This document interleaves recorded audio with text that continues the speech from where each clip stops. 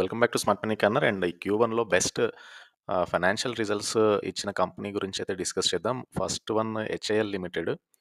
And cement ప్రోడక్ట్స్ని manufacture చేసే company ఇది. And ఫర్దర్గా market cap below 3000 crore, price to book 1.9 times మాత్రమే. Small cap సెగ్మెంట్లో ఉన్న ఈ స్టాక్ అయితే ట్రేడ్ అవుతుంది.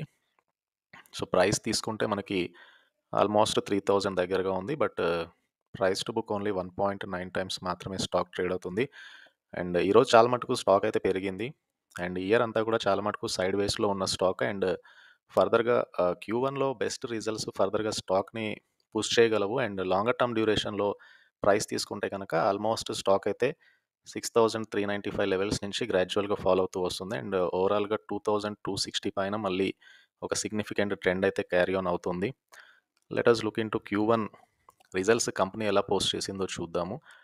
సో సీక్వెన్షియల్గా తీసుకుంటే కనుక రెవెన్యూ అయితే పెరిగింది. And year on year basis మీద తీసుకుంటే లిటిల్ బిట్ మనకి డిఫరెన్స్ కనబడుతుంది. బట్ సీక్వెన్షియల్గా క్వార్టర్లీ రెవెన్యూ అయితే పెరుగుతూ వస్తుంది. నెట్ ప్రాఫిట్ తీసుకుంటే కనుక 47.9 crore నెట్ ప్రాఫిట్ ఈ క్వార్టర్లో పోస్ట్ చేసింది. అండ్ ప్రీవియస్ 3 quartersతో కంపేర్ చేసినప్పుడు మనకి ఒక బెస్ట్ నెట్ ప్రాఫిట్ అయితే ఇక్కడ కనబడుతుంది. సో అదే బేసిక్ ఈపీఎస్లో కూడా మనం ఒక గ్రోత్ అయితే చూడొచ్చు. సో ఈపీఎస్ పెరిగింది, నెట్ ప్రాఫిట్ పెరిగింది, అండ్ రెవెన్యూస్లో కూడా గ్రోత్ కనబడుతుంది ఈ స్టాక్కి సంబంధించి. అండ్ ఇది రీసెంట్గా Q1 రిజల్ట్. అండ్ రిజల్ట్స్ పాజిటివ్గా ఉన్నాయి. అండ్ ఫర్దర్గా స్టాక్లో కూడా ఒక అప్ ట్రెండ్ అయితే చూస్తున్నాము. సో హెచ్ఐఎల్ ఒకటి సో రాడార్ మీద పెట్టుకోవాల్సిన స్టాకే.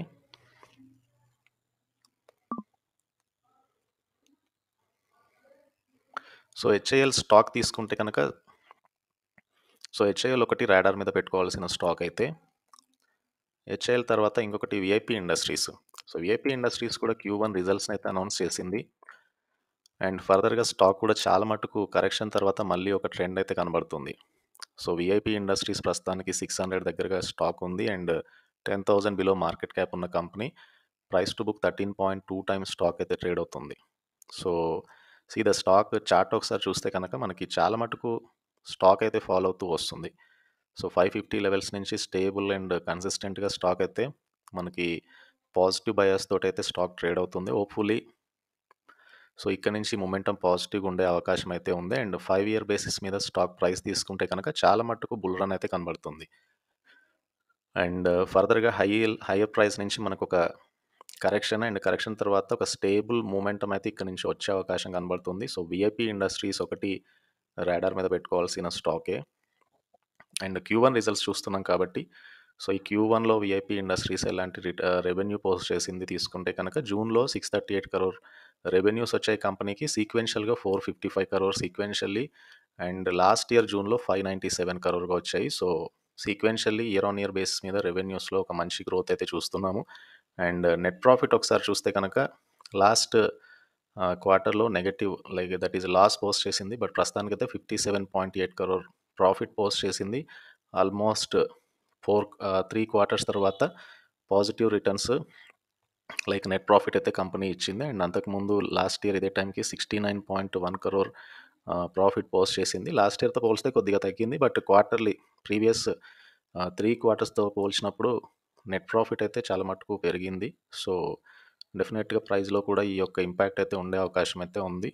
అండ్ కమ్ టు ప్రమోటర్ వాటా 50% ఉంటే FIs and mutual fund significant పర్సెంటేజ్ని అయితే హోల్డ్ చేస్తున్నారు. సో చార్ట్స్ అట్లా అట్రాక్టివ్ కనబడుతున్నాయి. Q1లో ఒక టర్న్ అరౌండ్ అని చెప్పొచ్చు లాస్ట్ 3 quartersతో కంపేర్ చేస్తే. అండ్ ఫర్దర్గా కూడా సో ఈ క్వార్టర్లీ రిజల్ట్స్ తర్వాత ఒక బెంచ్ మార్క్ స్టాక్స్లో మళ్ళీ మ్యూచువల్ ఫండ్స్ కానీ ఇన్వెస్టర్స్ కానీ మార్కెట్ కూడా కరెక్షన్ జరిగిన తర్వాత పొజిషన్స్ తీసుకునే అవకాశం ఉంది. సో ఆ బేసిస్ మీద ఒకటి కన్సిడర్ చేయాల్సిన స్టాక్ ఇది VIP industries. And VIP industries తర్వాత ఇంకోటి ఎంబసీ ఆఫీస్.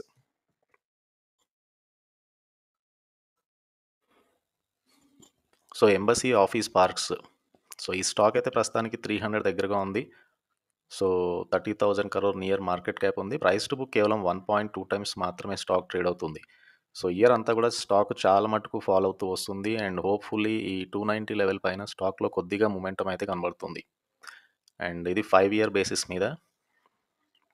బట్ రిజల్ట్స్ ఒకసారి చూద్దాము.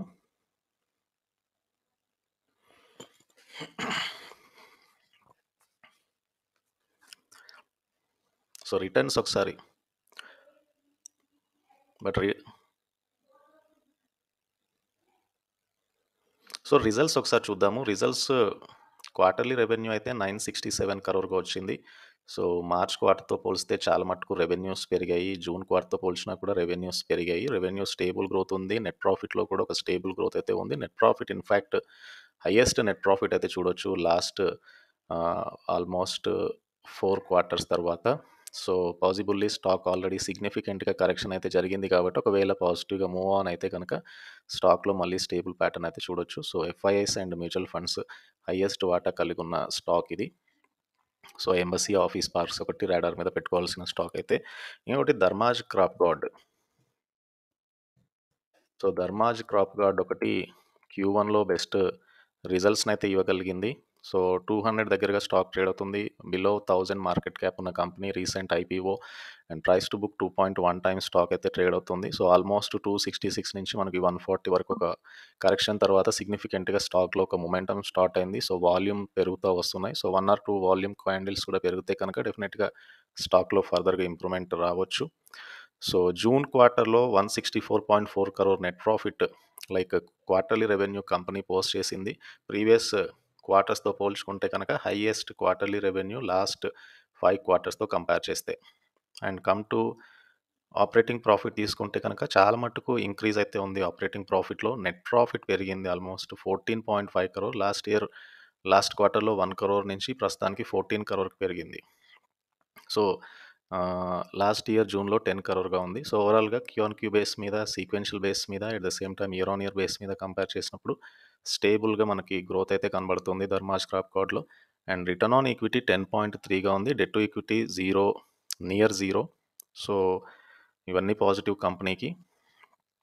And come to the FIs and FPIs and mutual funds.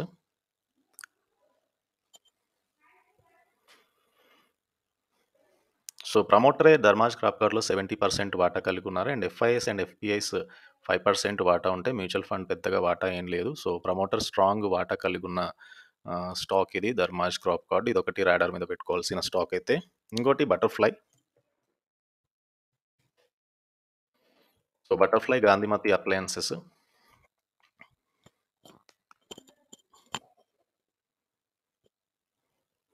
So ఇంకొకటి butterfly గాంధీమతి appliances and house hold appliances సెగ్మెంట్‌లో ఉంది కంపెనీ. అండ్ ఫర్దర్‌గా మార్కెట్ క్యాప్ 2135 crore ఉన్న small cap సెగ్మెంట్‌లో ఉన్న company. Price to book 7.5 times trade అవుతుంది. స్టాక్‌లో రీసెంట్ కరెక్షన్ అయితే చూడొచ్చు. సో 1000 పైన మళ్ళీ మనకొక స్టేబుల్ ప్యాటర్న్ అయితే కనబడుతుంది.